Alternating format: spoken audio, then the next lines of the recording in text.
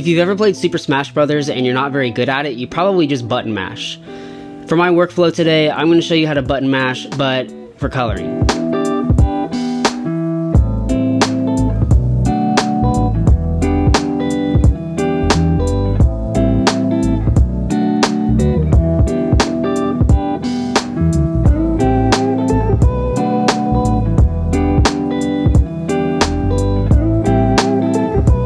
And what I mean by that is just mess around, fail a lot until something works. But the best thing about Zcam is how easy it is to color the footage, and the tool that Zcam gives us to color our footage is impeccable. Let me show you. I've dragged down 3 clips into Final Cut here. Now, it doesn't matter which editor you use.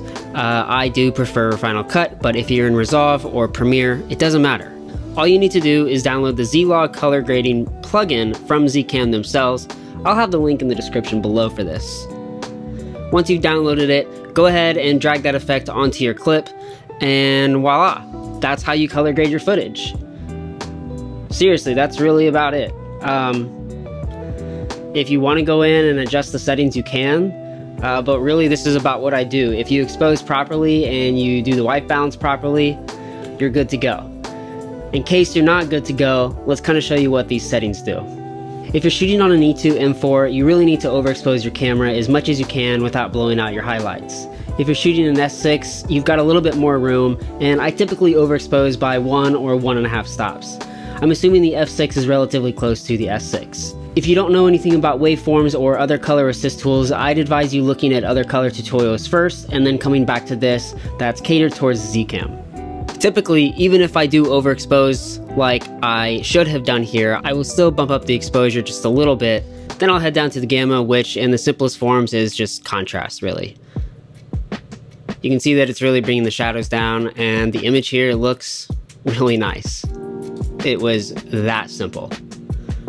I like the color, I like everything about it. It's fantastic. We're going to drag the Z-Log color grading plugin back over to this next clip. Again, it looks great. Unfortunately, I'm going to have to do a little bit of work to this to get the look that I want. And to do so, I'm going to lower the exposure a little bit, but raise the gain and shift this offset up just a tad, which is really the blacks. And then bring this gamma down to add that contrast into the shadows. Nice. Move on to our next shot here. Same thing as always. Look at that, it's already beautiful. If you know anything about waveforms here, you can see that I'm not clipping anything in the whites and I'm not crushing anything in the blacks. I have detail in every color of the spectrum here, even in this really bright portion over on the right side. I really like this shot, but I do think I actually want to raise the exposure quite a bit here. So let me do that. I'm going to raise both the exposure and the gain and pull this offset down and use my gamma to balance it back out. Maybe pull my lifts down. I am starting to crush the blacks, so let me bring that gamma back up a little bit here. Bring this exposure down. Maybe the gain. Bring our lifts back up so we get our detail. This is a little bit brighter, and I like it. Clearly you see how easy this is. I'm going to show you a couple more settings before I send you off on your way. And some of these settings are the purple edge remover and the saturation correction. And if you select both of these, you can really see what they do. Some people really love this. Using the purple edge remover will put some greens back into your shot that may need it. However, in this shot, because it's already very green, I don't want it. The saturation correction sometimes does weird things to the reds, but it has worked really well in specific situations when it comes to bringing back skin tones. I've also noticed that if I shoot too warm in a project, rather than changing the temperature, I can go down to the look and feel and choose a cool neutral. This is almost kind of doing an orange teal look right away, but leaning more to the cooler side. And then you can also add more warmth back into the shot. We are getting a very vintage retro vibe here now with this. Honestly, that's not too bad. I'm serious. Go out, shoot, learn the exposures, come back into post, throw on that Z-Log color plugin, and fail. Fail as many times as you have to until you really figure it out. Learn your scopes and waveforms in your camera, so that way you know exactly what you'll need to get when it comes to post-production and coloring. However, we're missing one step. We've done the color correction and we've converted this to Rec 709, but we haven't done anything creatively with it. And I gotta be honest, like I said, I am no master colorist, so I use Luts. Yes, I use Luts, but to be fair, I have made custom Luts. I'd recommend going into Lightroom or Photoshop and trying to replicate something that you like and then adjusting from there.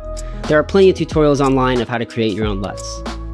In Final Cut, to add some Luts, I always add an adjustment layer on top of everything. My corrections always go on the clip, and the actual grade just goes on top of everything, just to kind of blend it all together. Now, Final Cut Pro does have a LUT tool. However, I do use Color Finale Pro to make some slight changes, as I believe it's a really powerful plugin. It's almost like having a mini DaVinci Resolve. To add my LUT with Color Finale Pro, there's this little LUT browser here, and you can see some of my favorite LUTs that I use. I really like White and Reverie stuff. This amber LUT of mine is kind of the LUT that I really enjoy, and I've merged from a bunch of different LUTs that I use. As you can see here, if I turn it off and on, it's a pretty vintage look. It's sometimes a little bit too much, and I think for this specific video, it may be too much. It doesn't look bad, but I think instead what I'm going to do is throw on this Fuji LUT. I don't know where I got it from, but I really like it. It can be really over the top when it comes to highlights and saturation, so what I'm going to do for this is pull it back down to about 30%. Let's try 45%.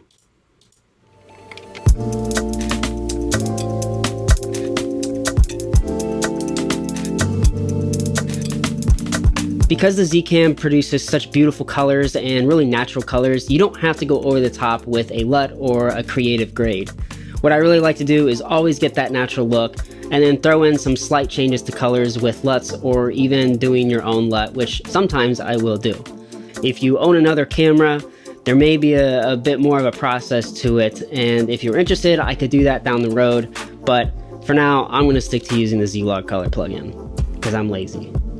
Anyway, I'll see you on the next one.